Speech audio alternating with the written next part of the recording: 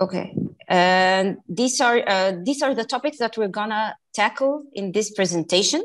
We will talk about the epidemiology, pathophysiology, anatomy, and finally we'll talk about RF ablation of atrial fibrillation. First, we'll start with the epidemiology. As we all know, atrial fibrillation is the commonest arrhythmia encountered in clinical practice, and its prevalence increases in the general population with age, reaching up to 5% beyond the age of 65 and up to 10% at the age of 80. Atrial fibrillation, the problem with atrial fibrillation that is associated with high risk of mortality and morbidity, mainly related to thromboembolic events and heart failure. When we talk about the pathophysiology or atrial fibrillation, so we'll start with what's atrial fibrillation, what's meant by atrial fibrillation. Atrial fibrillation, it simply is a chaotic chaotic electrical activation of the atrium, in which then which replaces the normal, regular, rhythmic activation of the atrium. And instead of it, we'll have a chaotic electrical activation causing fibrillatory conduction and loss of atrial systole or atrial kick. But what is the mechanism of this atrial fibrillation? What is the responsible for this chaotic electrical activation of the atria, both atrium, right and left? There are a lot of research has been done over the past few decades, which were very extensive research trying to understand the mechanism underlying or causing atrial fibrillation. But still, although we went through a breakthrough in understanding the mechanism of atrial fibrillation, still the mechanism underlying atrial fibrillation are still incompletely understood. But currently we can say that atrial fibrillation results from interaction between the triggers, which are responsible for its initiation, which plays a major role in the mechanism of paroxysmal atrial fibrillation, and the substrate, which is responsible for its perpetuation, which is considered to be the major player in the mechanism of persistent atrial fibrillation. In addition to this, there is ionic and anatomical remodeling, genetic predisposition, and neurohumoral contributors make these interactions more complex.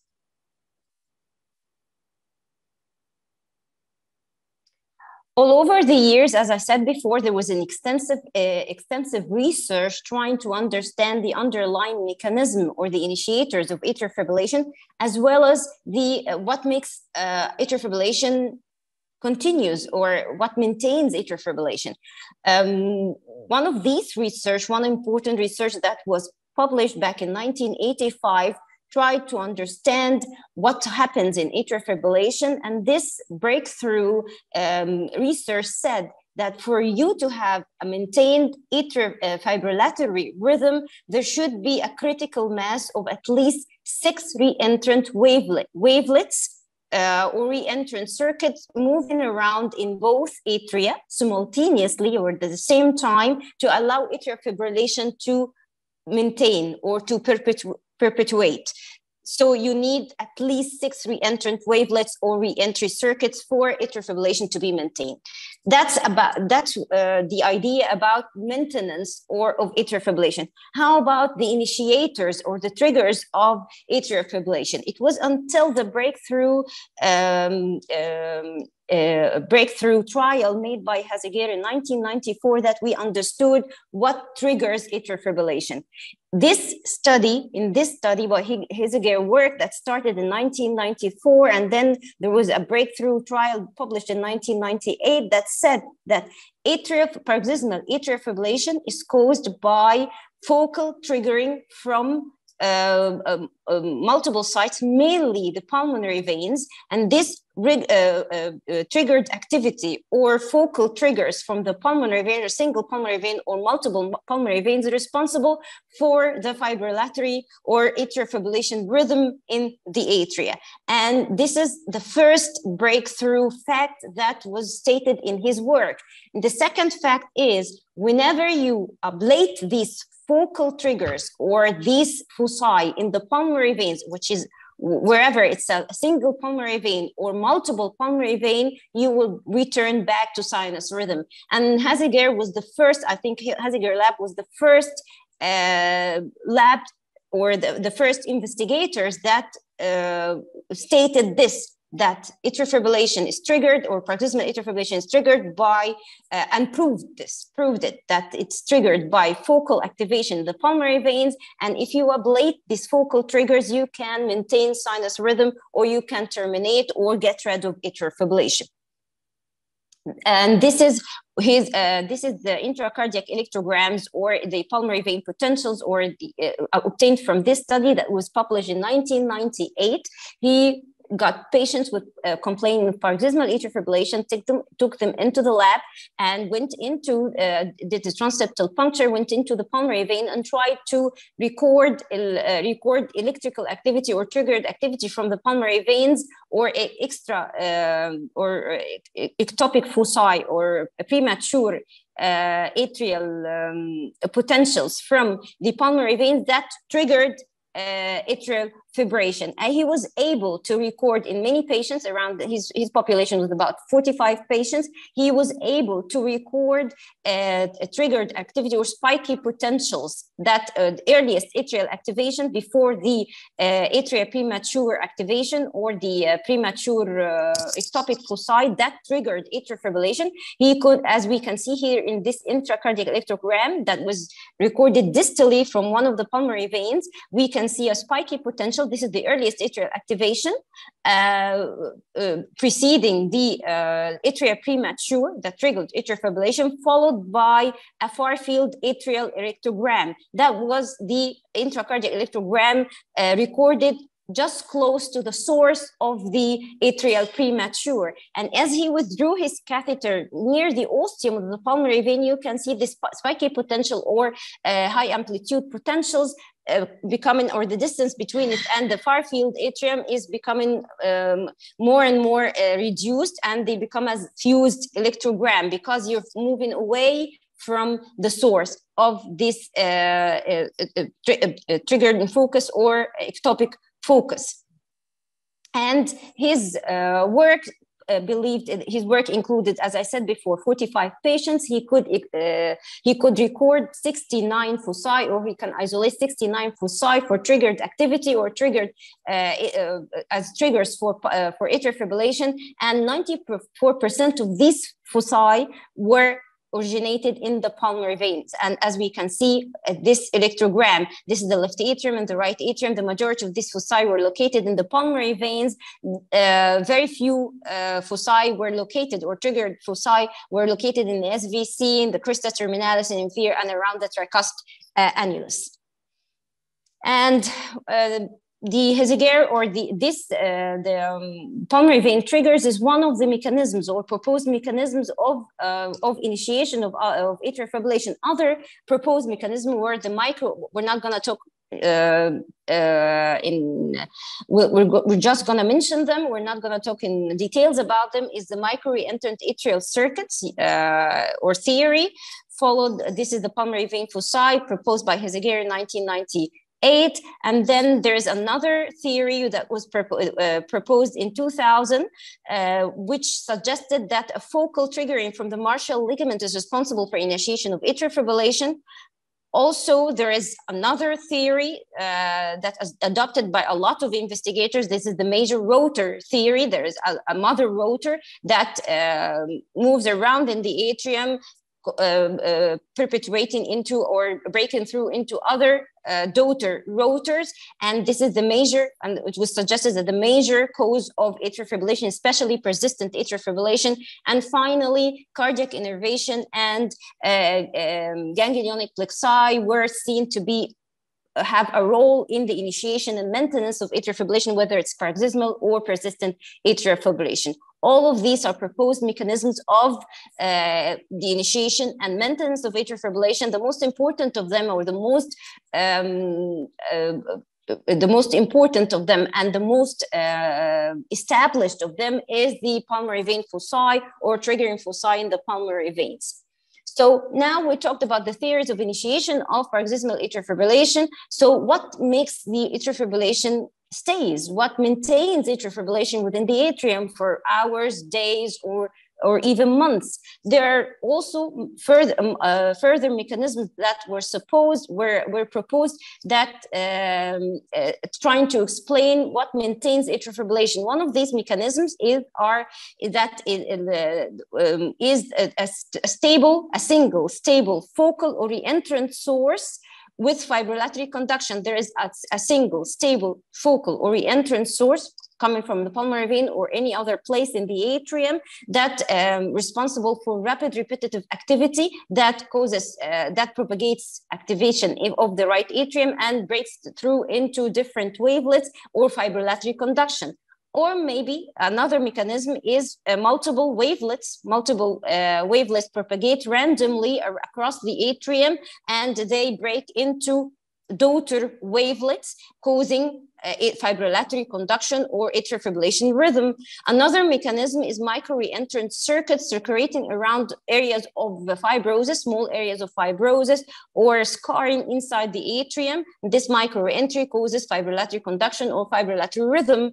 And the last mechanism is a combination of all three mechanisms. That is known as the drivers, or what drives atrial fibrillation to be maintained or perpetuate. Now we'll come to the ECG of atrial fibrillation. As we all know, ECG of atrial fibrillation is characterized by a rapid ventricular rate, which is irregular, with fibrillatory waves, atrial waves in the fibrillatory P waves in the ECG. And if we can capture the beginning or the initiation of paroxysmal atrial fibrillation, we can record it, we can document it, we can see that sometimes it's initiated by a premature atrial beat that starts the fibrillatory rhythm. As we can see here at the end of this sinus rhythm, we can see a premature atrial beat that is blocked at the atrium and blocked at the ventricle, and then it occurred again, and at this time it initiated atrial fibrillation or fibrillatory rhythm. So this ECG proves that atrial fibrillation, paroxysmal atrial fibrillation, is caused by trigger activity or triggered premature beats. So when we want to talk about atrial fibrillation ablation, before we talk about it, and if you are in the process of getting into the field of atrial fibrillation ablation, you have to know, every electrophysiologist has to know very well the anatomy of the left atrium and the pulmonary veins in order to end up with a successful and uncomplicated procedure. The first part of the anatomy of the left atrium, or the most important thing in the anatomy of the left atrium and pulmonary veins, is the interatrial septum. The anatomy of the interatrial septum is very important because this is the window into the left atrium. This is the window or the door through which we can go into the left atrium and do our procedures. And if you know the anatomy of the interatrial septum very well, you will do a transseptal puncture that is successful and uncomplicated with any complication. We'll start with the anatomy looking at this graph. This is the sagittal section into the heart, showing both atrium, both ventricles. And this is an AP view, or rather aerial view, and we can see that looking at the anatomy, the right atrium and the left atrium, they don't stand side by side in the human heart. The right atrium is usually has a right-sided, slightly right-sided or anterior position in the heart, while the left atrium is posterior and superior to the right atrium. And this relation between the atria is one of the causes of making the interatrial septum, it has an oblique course. The plane of the interatrial septum is not just a straight line. If you look at the sagittal plane and look at it in the sagittal planes, it has a rather oblique plane in the sagittal plane with an angle of about 65 degrees to the sagittal plane because of the orientation of both atria towards each other. And if we look at this coronal section, we can see that the true interatrial septum, histologically, the true interatrial septum is constitutes or is formed from the floor of the fossa ovalis as well as the muscular rim that surrounds the fossa ovalis, which is the ostium primum.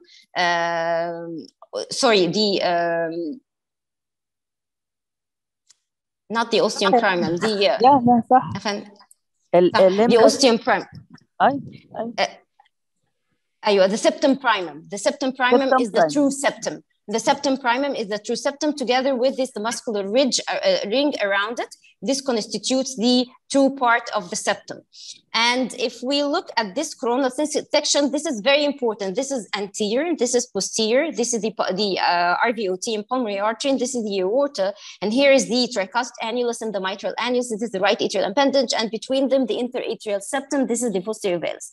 This view is very important because anterior to the fossa ovalis, this is the muscular rim of it, and more anterior to it, a part known as the aortic mound. The most anterior part of the septum, known as the aortic mound. This is just posterior or just behind the aorta, and at this position you can record the His bundle recording. And when you put a catheter in here, corresponds to the His position, or the His. That's why when we do a transseptal puncture, we put a His catheter that can mark the aorta for us, and also it marks the His bundle recording. This is very important. The aortic mound is very important because your catheter or your transseptal needle should be here, should be in the fossa ovalis. If you move it a little bit anterior to this aortic mound, okay, or close to your His bundle catheter, you're prone to puncture into the aorta. So this is a very important place. You have to stay away from it. And if we look at this specimen, this is a sagittal section. As if you're looking at the right atrium, you're looking into the right atrium from the view similar to the area view. This is the SVC, this is the IVC, and here is the septum with the fossa ovalis in here, and this is the coronary sinus ostium, and this is the tricuspid annulus, and this is the supposed place of the AV node and the His bundle region. And if we look here, the fossa ovalis in relation to the His bundle or the AV node is posterior and a little bit superior to it. That's where you have to put your catheter in area view, in REO fluoroscopic view. Your transseptal puncture, your transseptal needle should be here, because this is the place of the fossa ovalis, which is anatomically located posterior and a little bit superior to the His bundle region or the AV node region. If we look here, this is the next image. Sorry. This is the image magnified. This is the fossa ovalis, coronary sinus ostium, inferior vena cava, tricuspid annulus, and this is the Koch triangle, and this is the AV node. And the His bundle region is perforating the septum here. So this is the position of your His catheter. In REO view, you have to put your transseptal puncture just behind it, a little bit superior.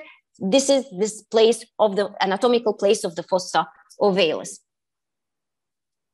Okay, and if you move a little bit, so when you move if you move your transseptal needle a little bit anterior, you are closer to your landmark is the His catheter. You're bound to perforate into the aorta because the His catheter is just behind or just behind the aorta. Okay, we'll go to the second. We'll talk about the left atrial anatomy, or the anatomy of the left atrium. This is a sagittal section in the heart. This is the right atrium, and this is the left atrium. And if we look into the left atrium, the left atrium is formed from several components, the same components as the right atrium. A posterior component known as the venous component, which receives the 4 pulmonary veins, 2 right veins on the right side just behind the interatrial septum, and 2 left pulmonary veins on the left side just behind the left atrial appendage. There is the body as well as the vestibule. The vestibule is the part of the left atrium just above the mitral annulus, and the last part of the left atrium is the left atrial appendage with the finger-like projection, which lies anterior, just anterior to the left pulmonary vein, and it's trabeculated from inside. If we look in here into this sagittal section, we can see that we can appreciate that most of the left atrium it has a smooth surface compared to the right atrium. The majority of the right atrium, or more than half of the right atrium, is trabeculated, while the left atrium, the majority of it is a smooth surface, except for the left atrial appendage. And if we look, look inside the left atrium, and we look closely into the left atrial appendage, which, as I said before, it lies anterior to the left-sided pulmonary veins, we can appreciate that there is a muscular ridge between the left pulmonary veins, which are posterior to the left atrial appendage, and the left atrial appendage. And there is quite a variation in the structure of this ridge, which was between the left pulmonary veins and left atrial appendage. There's a variation in their width, in its width, in its length, and its position here. And if we look at this dotted line, this is a very important line. This is the that extends between the left inferior pulmonary vein and the mitral annulus anteriorly. This line is the mitral isthmus line. Usually we can ablate at this site or this line. We do the mitral isthmus line during ablation of persistent atrial fibrillation, or whenever you're going to do linear ablation of atrial fibrillation. Here, this is the left atrium looking, how the left atrium looks from the outside. This is an AP view, so we are looking from the front. The most anterior structures of the left atrium is the mitral annulus and the left atrial appendage, and behind them, the posterior position, draining into the venous component or the posterior wall of the left atrium, are the four pulmonary veins. On the right side, the right superior and right inferior pulmonary veins, and behind the left atrial appendage is the left superior and the left inferior pulmonary vein. And if we can appreciate from here that the superior pulmonary veins have a little bit of an anterior position compared to the pulmonary veins. So the most posterior pulmonary veins are the inferior veins, while the superior veins have a little bit of anterior position. All of these informations are very important when you go into the left atrium and try to map the left atrium during atrial fibrillation. When you know the position of the structures, different structures inside the left atrium, it's very important, even if you go blindly with or non-fluoroscopy, without fluoroscopy, under the guidance of the 3D electroanatomical mapping, you will know, you will have an appreciation of the anatomy, you will know the spatial relation of different structures, so you wouldn't do anything, or you wouldn't do any complications to or perforate anything. Another important thing, we have to know that there is a marked variation in the anatomy of the pulmonary veins. So what does that mean? The pulmonary veins, they don't look the same from one person to the other. There's close variation in their anatomy. Sometimes you have sometimes you have 4 different pulmonary veins, 2 on the right and 2 on the left, with separate ostia draining into the left atrium. Sometimes you have a common pulmonary vein, sometimes you have a common left or common right, and sometimes you have an accessory vein, and it's usually seen on the right side, an accessory middle vein between the right superior and right inferior, and to the lesser extent, you can have an accessory or an additional vein inside on the left side. This is important. This was an important information when back in the days, we used to do a segmental RF ablation of the pulmonary veins, where you have to ablate around the ostia of the pulmonary veins. So you should have known how many veins on each side, in order not to miss an accessory vein. But nowadays we do circumferential or anterior ablation, so it's not very important as before to know the exact anatomy of the veins, but it's nice to know, especially if you have a common vein, because the common veins, they have a large ostia, so sometimes your circular catheter doesn't sit well inside the pulmonary vein because it's very big, so you have to move it around this common vein up and down to get to have a better recording of the pulmonary vein potentials inside the pulmonary vein. The next thing we're going to talk about in the anatomy is the myoarchitecture of the left atrium. It's very important to know that the left atrium is electrically connected to the pulmonary veins by a means of myocardial sleeves. What does it mean? We all know that the muscular structure of any vein is not well developed, but in the incident, in the event of pulmonary veins, the muscular, the cardiomyocytes, or the muscular fibers of the walls of the left atrium, they extend to a certain extent inside the pulmonary veins. As we can see here, this line, these dotted black lines, they mark the ostia of the 4 pulmonary veins. We can see that the muscle fibers extend as sleeves a little bit inside the pulmonary veins, and they extend further inside the pulmonary vein, the superior pulmonary veins, compared to the inferior pulmonary veins. That's why we have triggered activities from within the pulmonary veins, because you have muscle wall or muscle fibers inside the wall of the pulmonary veins. The myocardial sleeves are, studies showed that the myocardial sleeves are thickest at the venoatrial junction here. They are thickest at this site. Also, studies, histological studies or structural studies, have shown that there is a complex cardiomyocardial bundle arrangement inside the myocardial sleeves. What does that mean? That the muscle fibers, the arrangement of the muscle fibers inside the myocardial sleeve is very complex. You have some muscle fibers that run in circular pattern interacting with a longitudinally running muscle fibers. This different arrangement in the muscle fibers inside the myocardial sleeve that runs into the pulmonary veins is responsible for anisotropic conductions and can be responsible for the creation of triggered activity or even micro re-entry inside the wall of the pulmonary vein. That's why you have triggered activity or micro re-entry that initiates atrial fibrillation inside the pulmonary veins that can initiate atrial fibrillation. There's also as well, there's a complex structure or arrangement of muscle fibers inside the wall of the left atrium as well. You have a very complex substrate in the left atrial wall, especially the posterior wall. The muscle bundle arrangement, it goes in layers from epicardium to endocardium. You have different layers of muscle fibers running in different directions. You have longitudinal fibers interacting with oblique fibers, with circular fibers. Also, this acts as a very rich environment for creation of atrial fibrillation drivers or a baseline for the mechanisms for perpetuation or the initiation of rotors or micro re-entry or different mechanisms that maintains and perpetuate atrial fibrillation, especially in persistent atrial fibrillation. Finally, we have to know the anatomy of the important neighboring structures of the left atrium, because it's very important to know the anatomy of neighboring structures to the left atrium when we are going to perform atrial fibrillation ablation, in order not to injure these structures with RF current while you're ablating atrial fibrillation. There are 2 important structures that we have to know the anatomy of them very well.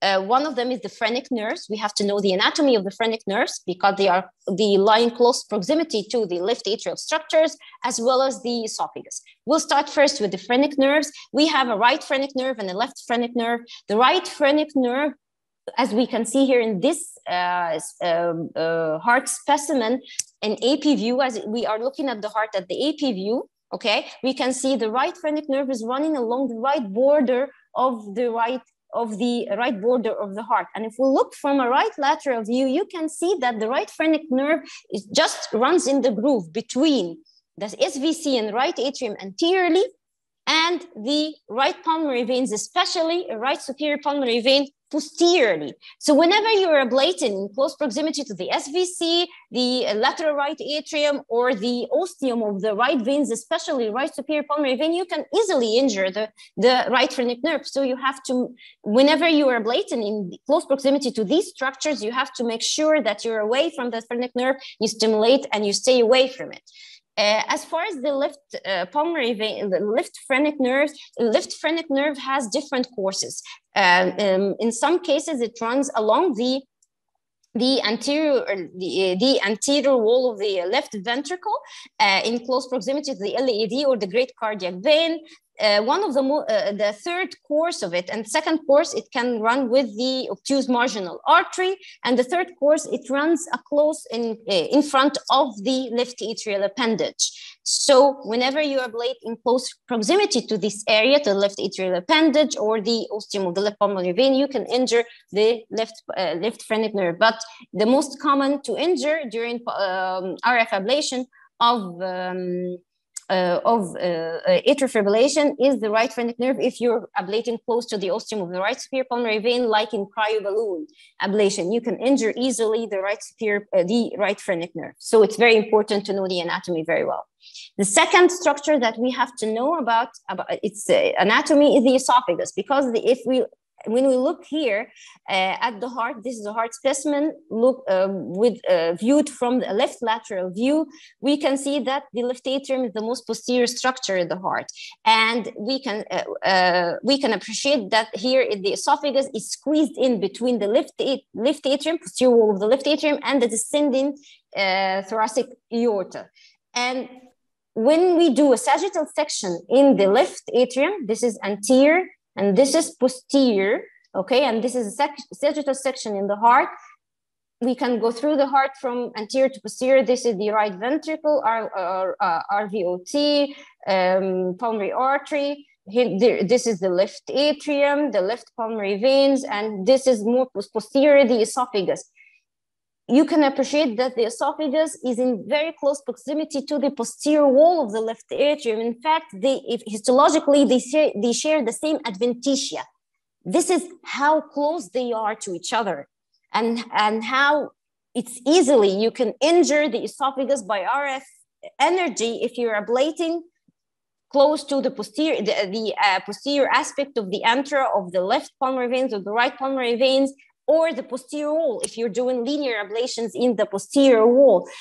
Second important thing about the esophagus, we have to know that it's not a static structure. It's a movable structure. So in one instant, it can lie just behind the posterior wall of the left atrium. In half an hour later, you can see it behind the left pulmonary veins. And here in this coronal section of the heart, we can see the esophagus lies just behind the right pulmonary veins. So since it's a movable structure, it's very important all through the procedure to know where is it. Either by making barium swallow, so to see it through the procedure, or sometimes indirectly through putting a temperature probe inside the esophagus to monitor the temperature of the esophagus, the lumen of the esophagus, while you do your RF ablation all through. This is protective for the esophagus in order not to injure the esophagus, because, you know, if we injure the esophagus, we'll end up with a very, very risky complication, which is the atrioesophageal fistula, which is a fatal complication. Now we'll go to the last part of our presentation, which is the atrial fibrillation ablation. Now we know our information about the epidemiology, the pathophysiology. We have a hint about the pathophysiology, and we talked thoroughly about the left atrial anatomy and pulmonary vein anatomy, as well as the interatrial septum. Now, I think we're more comfortable to understand the atrial fibrillation ablation, the concept behind. We knew the concept behind it from the pathophysiology and the mechanism of atrial fibrillation. We'll talk first about the history of atrial fibrillation ablation. Of course, the history of atrial fibrillation ablation started with the breakthrough study of Hasegaer that was published back in 1998, who said that the atrial fibrillation, paroxysmal atrial fibrillation ablation is triggered by triggered activity or focal activity that is most probably coming from the pulmonary vein in 94% of his patients. And if you ablate these triggers, you'll have a maintenance of sinus rhythm with a very high success rate. And I think in his study, it was beyond 60% or something, although he was doing focal ablation. So ablation of atrial fibrillation started with focal ablation, that you have to go inside the active pulmonary vein or triggering vein, and you map this triggering activity. Usually it's distal inside the vein. It's not close to the ostium. It's usually the foci are distal inside the vein, as it was mentioned by Hasegaer group. And you go and you map the earliest atrial activation while this vein is triggering, and you ablate it. That was the first, our first encounter, or the first history of RF ablation. It was focal ablation. Of course, focal ablation is associated with a high risk of pulmonary vein stenosis because you're ablating way inside the vein. So you have increased risk of pulmonary vein stenosis. And there is another problem. You can go inside the cath lab and your triggering pulmonary vein is not triggering anymore. So you have to wait.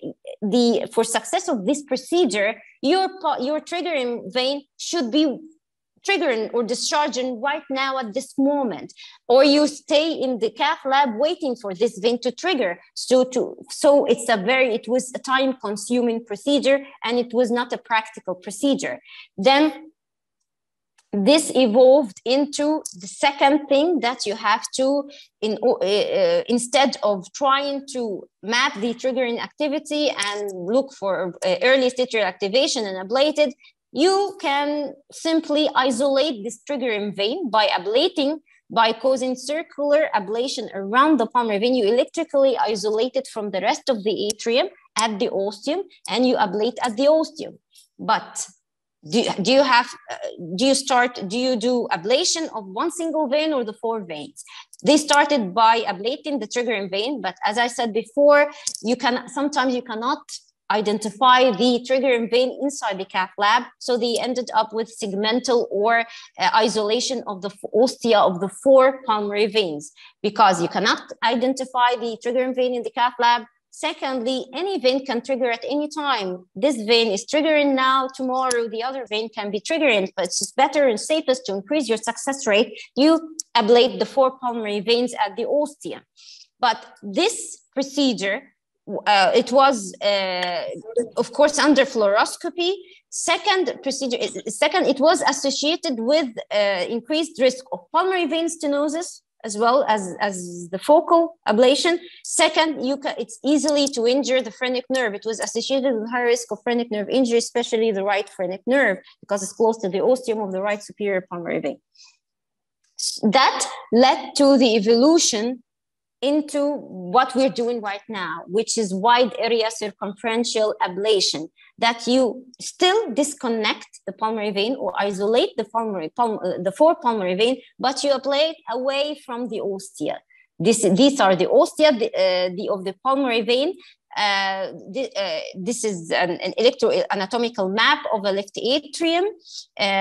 Looking from AP view, so these are the right pulmonary vein, right superior, right inferior, and this is the left superior and left inferior, and this is the appendage right in front of them. If you do wide area circumferential ablation, what do you mean by wide area? You stay from the ostium, you go into the antrum of the left atrium. And you can electrically identify the antrum, as I'm going to tell you later on, and you do a circumferential ablation all through the antrum of the 4 pulmonary vein, or 2 of the right and 2 of the left, and you electrically isolate the pulmonary vein. This is what we do right now, circumferential pulmonary vein isolation.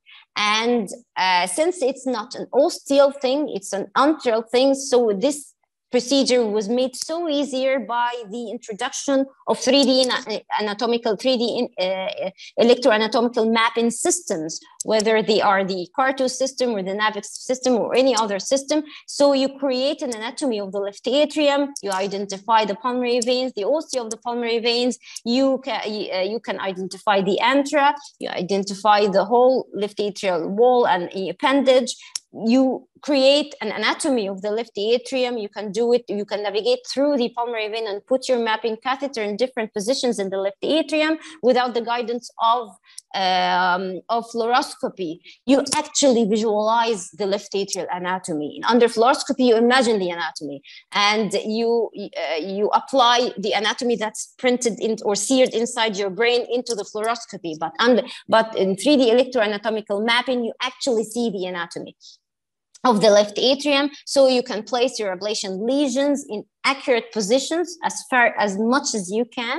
And of course, you don't do it only anatomically, you're just aided by electrophysiologically. You put a mapping catheter.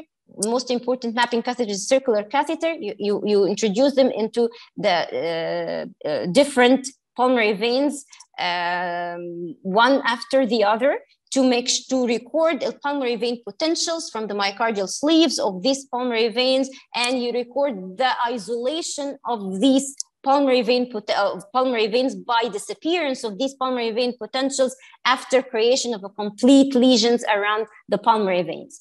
This technique is thought to have better results, have better success rates, because it trigger sources, because you isolate the pulmonary veins, and osteal drivers. As we talked before, the drivers that perpetuate pulmonary veins are present in the ostia, and also the autonomic causes autonomic denervation, because also they are close to the ostia of the pulmonary vein or the anthera of the pulmonary vein. So you're hitting different birds with one stone. Pulmonary vein isolation is associated with high success rate of freedom of atrial fibrillation recurrence. The success rate of the first procedure is 60 to 79%, and at 3 years from 60 to 72%, and at 5 years it's 68%. It's very good, and I think after second procedure, it can go up to 75% or maybe 80%.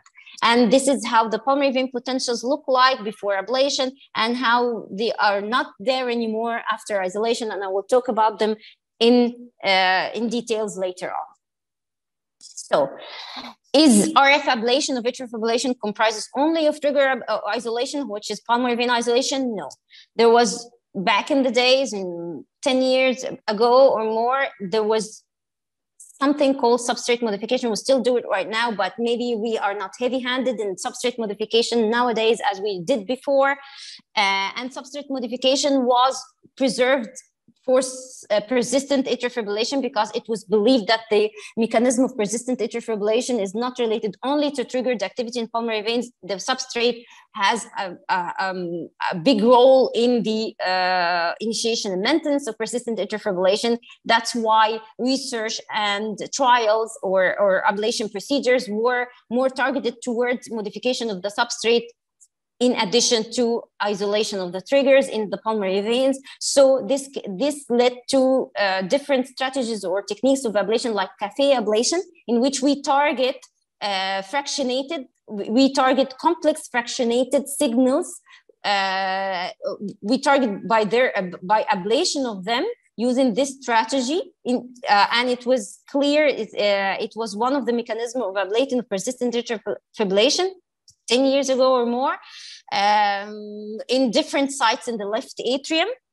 We map for them. We look for these complex fractionated potentials or electrograms, and there are different algorithms embedded in different machines or 3D electroanatomical mapping to identify these electrograms and targeted ablated. Also, there were another techniques for ablation or for substrate modification in persistent atrial fibrillation, known as the linear ablation, in which we create linear lesions in different sites in the left atrium. After you do your pulmonary vein isolation, the most usual linear ablations are creating of a complete linear roof line in the posterior wall and a floor line, and sometimes you do an anterior line attaching the right superior pulmonary vein, connecting the right superior pulmonary vein and anteriorly to the anterior part of the mitral annulus, and of course the left isthmus, mitral isthmus line. As I showed you before in the anatomy, it extends from the left inferior pulmonary vein to the mitral annulus. You can do a few of these lines or all of them in ablation of the persistent atrial fibrillation. Also, there was another technique that was created and which was believed in by different investigators, which is rotor mapping, using intracardiac or even external way of mapping the rotors inside the left atrium, trying to localize the mother rotor or the rotor activity inside the left atrium and mapping. And also this technique was adapted for ablation of persistent atrial fibrillation. But several recent studies like STAR-AF and most predominantly STAR-AF2 trial that examined all these techniques in relation to pulmonary vein isolation alone, and pulmonary vein isolation alone proved to be the standard or was non-inferior to pulmonary vein isolation plus any of these techniques in ablation of persistent atrial fibrillation. So the most recent guidelines have made the adoption of these techniques as a class 2B indication. Whenever you have a patient with persistent atrial fibrillation, the first thing you have to do is pulmonary vein isolation. Even if he has recurrence, or the second procedure that the STAR-AFib-2 trial said, you have to map for reconnection of the pulmonary vein. If you have a pulmonary vein reconnection, you re-isolate the pulmonary veins and you get out. You don't do any additional ablation. If you do additional ablation in the form of cafe or linear in on only one thing, if you found that you have a complete isolation of the pulmonary veins, so you go for either one of these protocols. Okay, but these techniques in the most recent guidelines, based on these large randomized trials, have taken a back seat in the ablation of persistent atrial fibrillation. So despite the different techniques, circumferential pulmonary vein isolation remains the cornerstone of the treatment of atrial fibrillation, regardless of atrial fibrillation form and of the duration of atrial fibrillation. No strategy consistently demonstrated superiority to pulmonary vein isolation in preventing long-term recurrences of atrial arrhythmias. It's notable that higher rates of success are reported after multiple procedures of pulmonary vein isolation. So now we'll talk about the pulmonary vein circumferential or RF circumferential pulmonary vein isolation step by step. Okay, how are we going to do our pulmonary vein isolation? First, the pulmonary vein isolation, it's a major procedure, and it has to be done meticulously. There are pre-procedural preparations that has to be done very well. Most important pre-procedural preparation is to do a TEE for the patient before your procedure to exclude left atrial thrombi or left atrial appendage thrombi. Usually the procedure is done under general anesthesia. And once you did your transseptal puncture, the patient has to be properly anticoagulated all through the procedure with the target activated clotting time more than 300 seconds. As we can see here, this is the platform where we do our procedures in our cath lab, which is well equipped with the high technology equipments, a 3D mapping system, whatever its type, if it's Navix or Carto, with fluoroscopy, an intracardiac recording machine, an ablator, and sometimes an ICE, intracardiac echocardiography, or even a transesophageal echo. So it was well-equipped EP lab, and it has to be done, of course, under complete sterilization or complete aseptic conditions. The first thing we do to start our RF ablation procedure, pre-V isolation, is left atrial access. And left atrial access is done through transseptal puncture. And transseptal puncture is, in the majority of labs, is done under the guidance of fluoroscopy. In certain centers, they do it under guidance of fluoroscopy, as well as intracardiac echocardiography or transesophageal echo for more safety or medical legal purposes. But the standard is to do it under fluoroscopy guidance. I forgot what to say. The equipment's needed. Some centers usually do. Most of the centers do a double transseptal punctures, one for the ablation catheter and a second for the circular mapping catheter that is going to be introduced into the pulmonary veins to record the pulmonary vein potentials and to ensure electrical isolation of the pulmonary veins. But some centers do a single transseptal puncture. It depends on what you're convenient with. The equipments include a broken brown needle and 2 long transseptal sheaths if you're going to do a double transseptal puncture. As I said before, in the majority of centers, we do it under fluoroscopic guidance. And you have to have understanding, a very big understanding of the anatomy of both right atrium, left atrium, interatrial septum. That's why I took a long time talking in details about the anatomy, because it's very important. That's what will make your transseptal punctures easier, understanding anatomy. This is an area view, an area view. And if we can see here, you have to position your catheter in both views, RAO view and LAO view, or your transeptal needle. Before positioning your transeptal needle, you should have two guiding catheters just for landmark. You put a Hess catheter. A Hess catheter here, it's RV, but usually it's a Hess catheter placed on the Hess position. And as this before, this position is very important because in area view, you can identify the position of the fossa ovalis in relation to the position of the Hess. Also, it's a landmark of the aorta. This is the red flag that you have to stay away from. You have to stay posterior to it, because if you are close to the catheter, you're prone to puncture the aorta.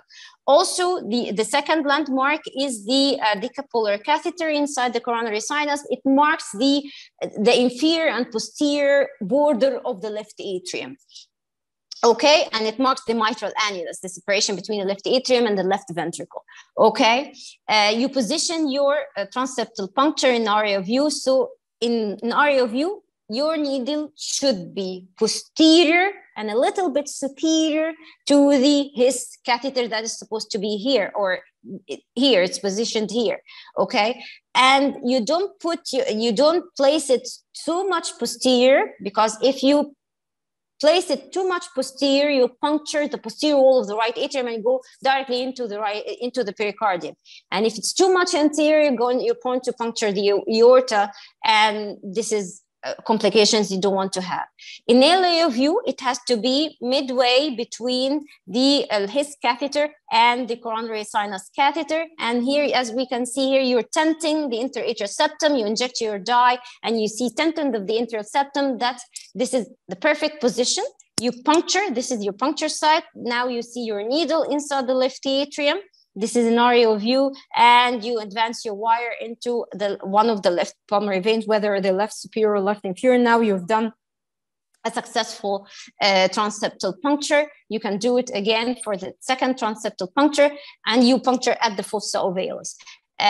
Of course, after you do your transeptal puncture, you have continuous infusion of the sheath with heparinized saline for fear of thromboembolism. Some centers, as I said before, they do the transeptal puncture under guidance of ICE, intracardiac electrogram.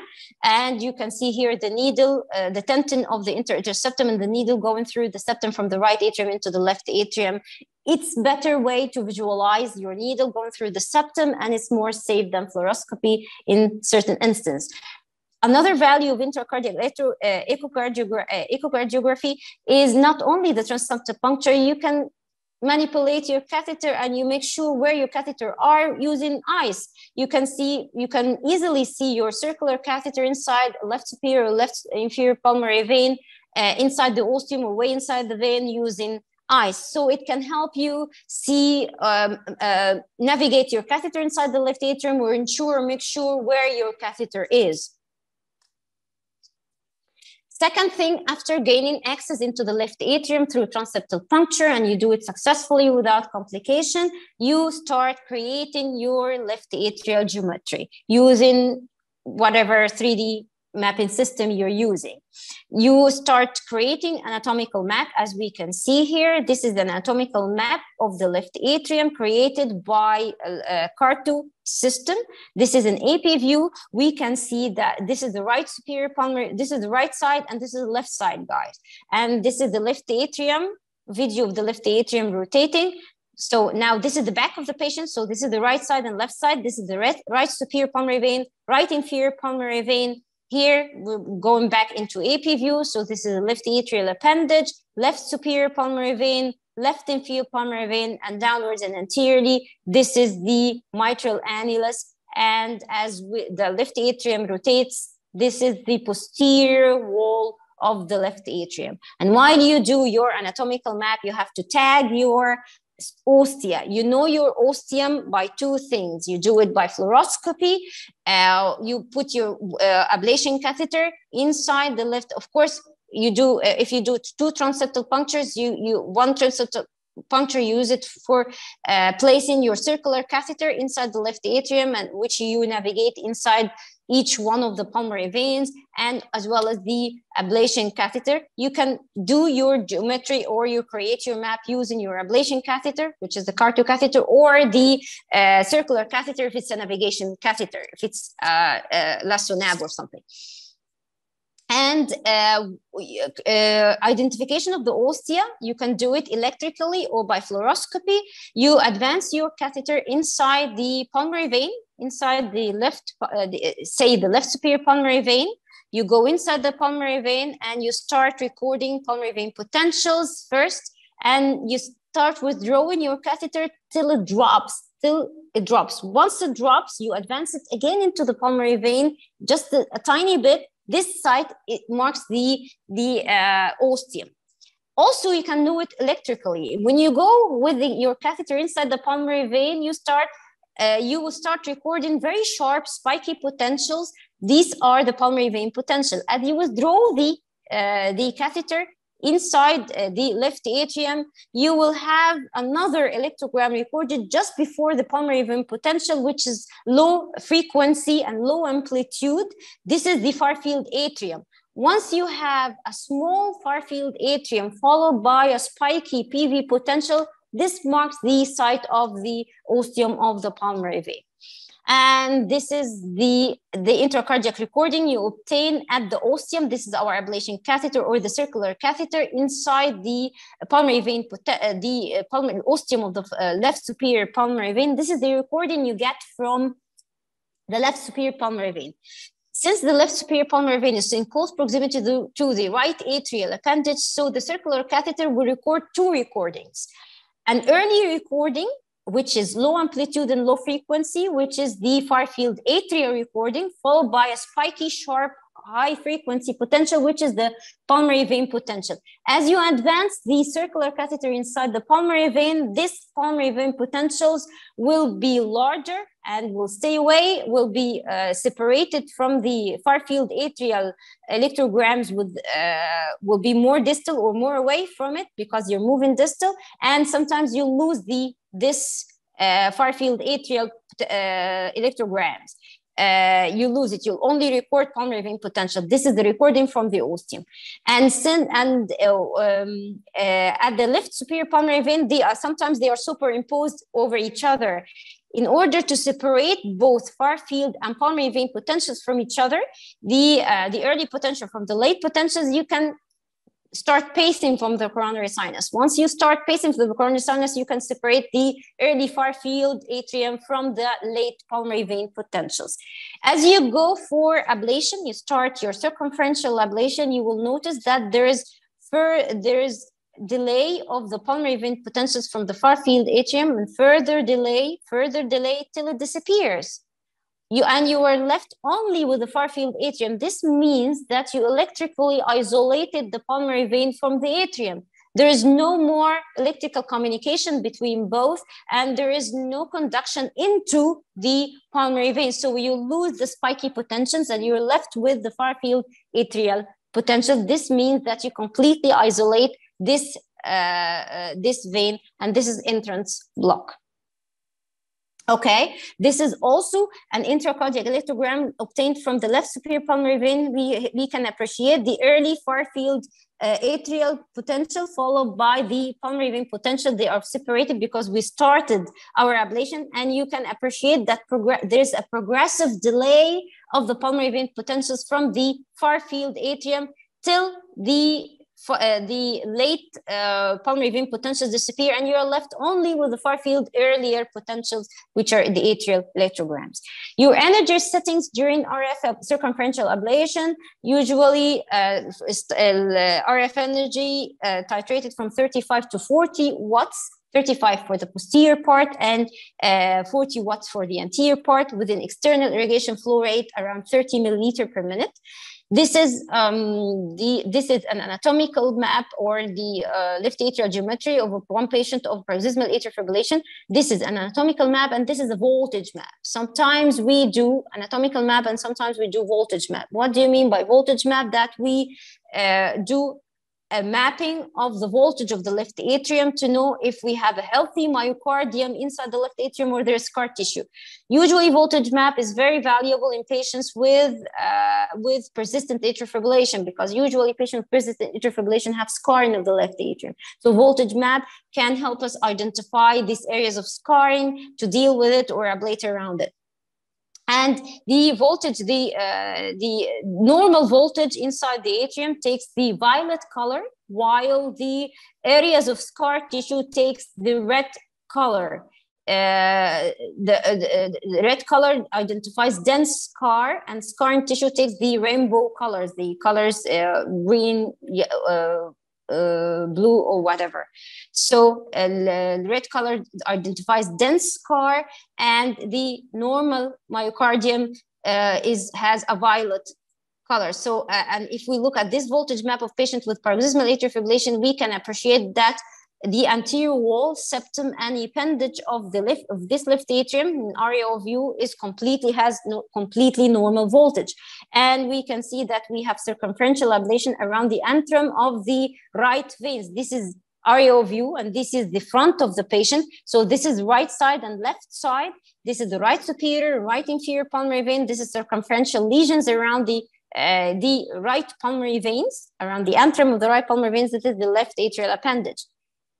And this is the PA view. We're looking from behind. So this is the right side, and this is the left side. And on the left side, we can see that the left pulmonary veins are common pulmonary veins. They are not separate ostia. And here is the circumferential lesions around the left pulmonary veins and the right pulmonary veins. And this is the voltage of the posterior wall, looks normal, healthy. We have a healthy posterior wall of the left atrium.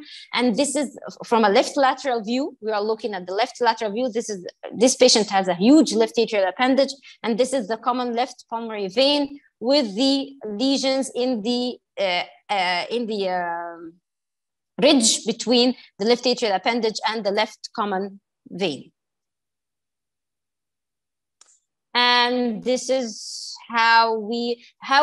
so after we do our lesions around the pulmonary veins, the right pulmonary veins and left pulmonary vein, and we can see, as we can see here in this video, we have to ensure that we obtained a complete pulmonary vein isolation. How we ensure it? We have to make sure that we isolated the pulmonary vein electrically by ensuring entrance block and exit block. As I mentioned before, this is the pulmonary vein potentials recorded by the circular catheter in the left superior pulmonary vein.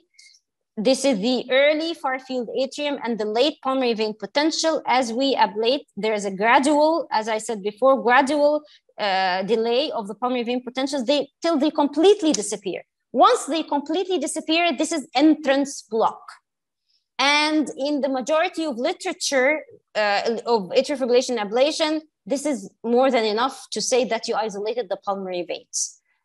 In a lot of centers, they say whenever you achieve entrance block, so you ensure makes you are 100% sure that you isolated these pulmonary veins. Other methods are suggested but are not adapted by all centers is trying to ensure that you have exit block. What does it mean? That you're not conducting. Entrance block means that you're not conducting from the atrium to the pulmonary veins. That's why you have no pulmonary vein potentials. But exit block ensures that you're not conducting from the left atrium from the pulmonary veins into the left atrium. So whenever you pace from the circular catheter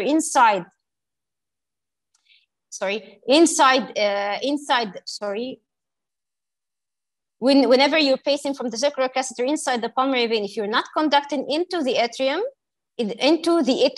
so this makes sure that you have exit block, but in only one condition.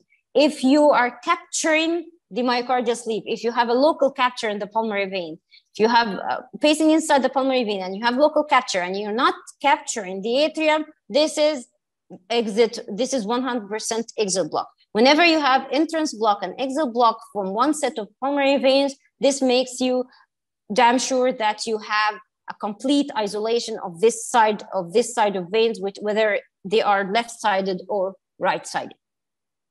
Thank you.